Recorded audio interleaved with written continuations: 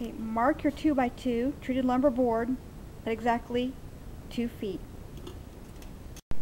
This will allow us to have enough room to walk behind our vertical trellis in order to pick fruit. And it will also keep the fruit from rotting on the side of our barn. Cut both ends of your 2x2 treated lumber at a 45-degree angle for the bottom bracket.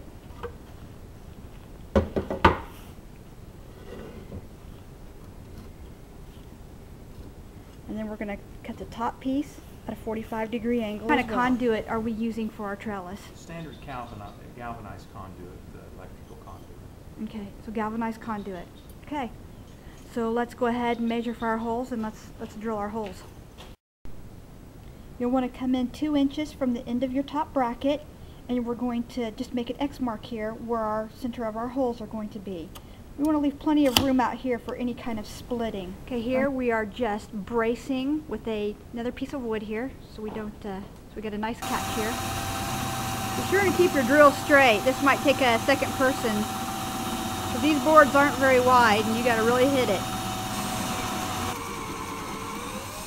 There you go. See, I'm kind of holding it and guiding it for him. Now you just want to turn these over before you break completely through. And you can see there's still the little holes from the paddle here, and that's your center line. Make sure you break through the holes first, and this will keep them from splintering. We just drilled it with our 1-inch bit, and we're just going to slip it in, and as you can see that fits perfectly. So we got a little visitor. We got a dove. She came into she's landed. We can't get her out of the garage. So we want to cut our 1x6 back plate to 21.5 inches long. And you want to cut 2. And we've just used galvanized deck screws. Okay, now we just want to screw our brackets together. Everything should fit with our 45-degree angles on our back plate without a problem. Now we've finished both brackets. Okay, so the first thing we have to do is figure our placement of our vertical garden. As you can see, this side of the barn is shaded, and this side of the barn gets most of the sunlight. So we're going to go with this side of the barn, and we're going to place our vertical garden brackets up about 5.5 feet up to fit our net. Now we've just screwed our brackets into the side of the barn, and we're going to level this off for the next bracket. We're going to pre-drill first.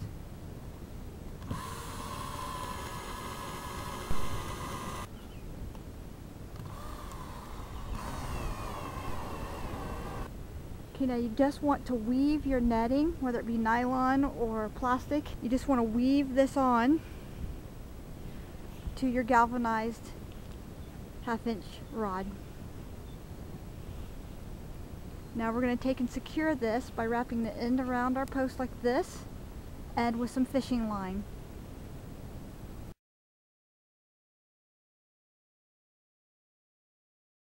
Composted cow manure.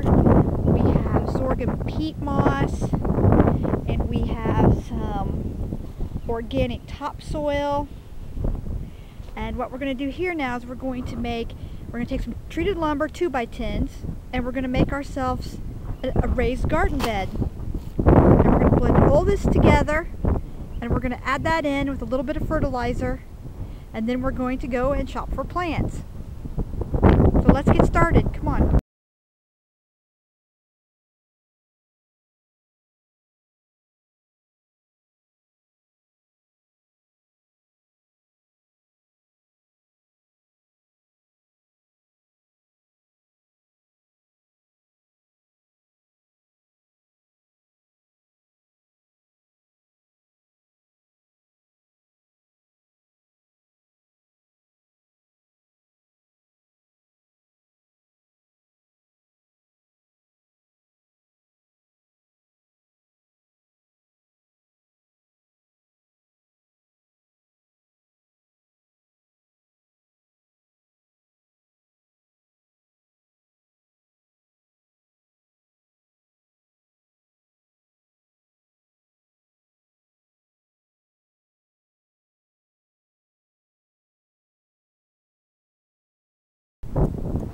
Once you've taken a shovel and turned this dirt over several times, you just want to rake it smooth and it's ready to plant.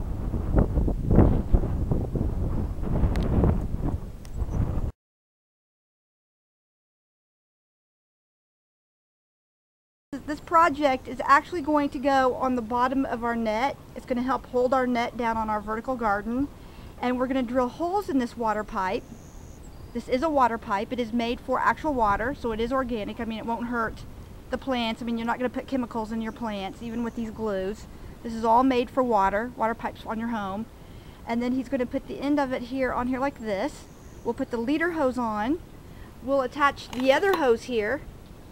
And then we're going to drill holes into our pipe at different intervals, like this, and then a couple straight down. And this is going to be our new soaker hose. So you need several pieces. To glue it together, you've got to have the solution and the bonding agent that bonds the Gives pipe you a nice together. idea that you've actually covered the area. It kind of is a softener to the pipe. You can go ahead and make sure that it's all coated really nice, just like that. It has a really strong odor. Mm-hmm. Let it dry just a minute. And that's the primer. That's your purple primer. And that's what it's called, purple primer. Yeah. Then you take this, which That does have a little bit of an odor to it. Okay. Also, you probably ought to be out in the open or someplace. You just put that around the edge here. Okay. Make sure you cover everything. Put it around the edge here. I'm going to double dip this portion here, and it'll probably stay. But give it a little bit of tap, hold it in place, and then wipe it off the end of it. So Okay. a little plumber's tape on it. Oh yeah, on the screws, yeah, the screw end. It keeps your threads and also allows for a tighter seal that you won't get like squirting. Yeah. Two different devices. Really, it's going to be tight enough with the plumber's tape if you just kind of turn it with your hand there. Now you can't even see the plumber's tape. And that's got a nice, good seal. And you got all of this at the local hardware store. Local hardware store. Make it all purple. And that gives you a nice purple. And then of course he's going to do the end of the pipe as well. It's pretty strong as far as the smell. The glue's a lot stronger than this stuff. Like I said, you don't have to use this for electrical when you do electrical work, but you do need it For the water pipes. for the water pipe. Let it dry just a minute. When it looks a little bit dry, we're ready to put on the other. It's dry. Put an abundance of it.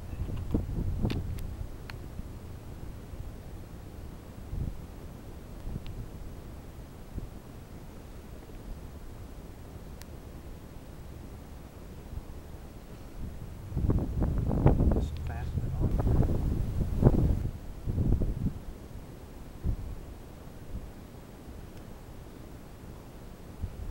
Okay, so he's just adding some more plumber's tape onto the end of the leader hose. This has a quick Oh yeah. release. There we go. That's gonna be it. And there's our irrigation system for our new vertical garden. Okay, so now for the next job on the soaker hose, we just have to drill the hole. So what we're going to do is we're going to use an 1/8 inch drill bit, and we're going to use our cordless drill. So we'll go ahead and let John put the bit in here. Okay, and what we're going to do here is we're going to line, this right here is going to be on the top, our shutoff valve is going to be on the top of the planter box, and this is going to get bracketed onto the actual 2x10s on both ends. So now what we're going to do, so since we know that this is our top, we're going to go ahead and start drilling our holes opposite of each other at an angle. Okay, so here we're just going to take our measurement. Our pipe was 10 feet, and we're going to come in and we're going to mark it 4 inches in for our first hole. Okay, so go ahead and mark us at 4 inches. Okay, and we're going to put a hole every 4 inches. So that's 8, then 12, and etc. And run holes opposite of each other like this, all the way down the pole, and this being our center line between the two. This will bring our water up and kind of over into the plants that are in front and behind the trellis. You can always put more holes in it. Yeah, you can put as many holes in it as you need, but we're going to start with this and see how it works. Okay, so we've just brought this over to the herb garden and we're just going to test it because it's closest to the house spigot. So you ready? Okay, I'm going to go turn this on. Okay, got a good thing. Go ahead and turn her on.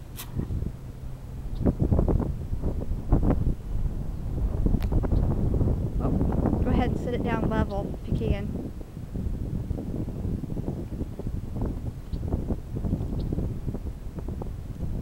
Have to turn it higher. Higher. Okay, let me turn it up higher.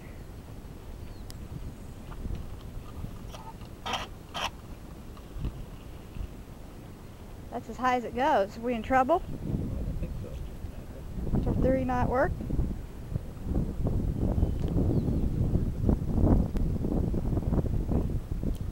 It's dripping, but it isn't coming out hardly at all. Where's the pressure? Like sprinkler pressure. Something's wrong. In case we're wondering why our water pressure wasn't working on our new vertical garden pipe. This is why. They are flushing the hydrants today, the city. Now we're just going to nail our net down on the side of our board with some staples. And then we're just going to weave this into the bottom section, and then we're going to attach this to both ends of our box. You can get a screw and just... You definitely want to have one person looking at it so you get it straight.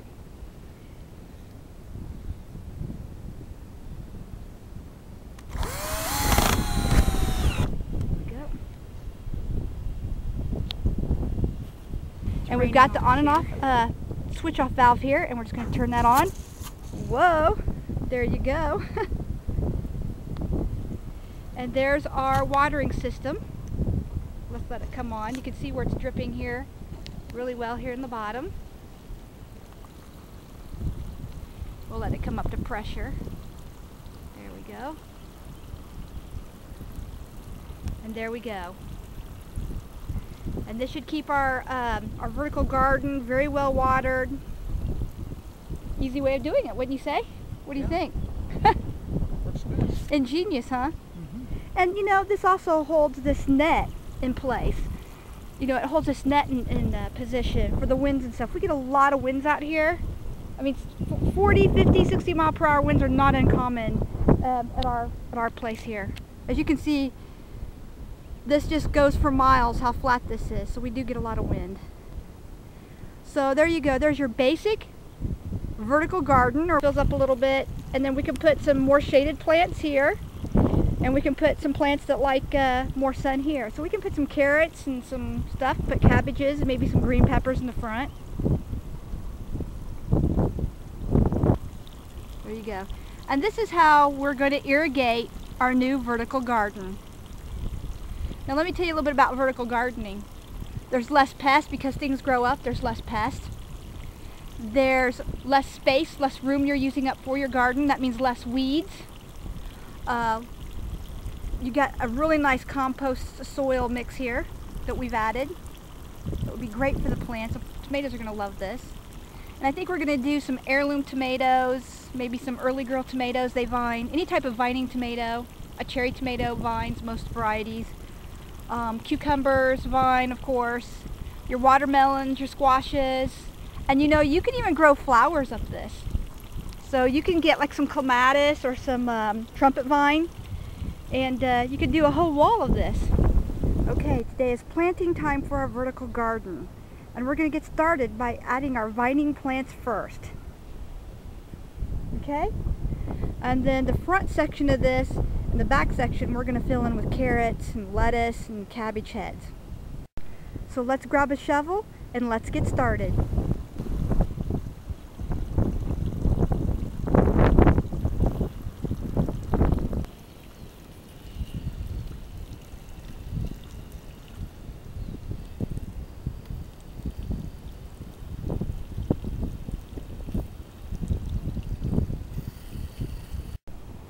This is Chef Janie Pendleton reminding you that the kitchen starts outdoors with our gardens and our fruits and our vegetables and our herbs.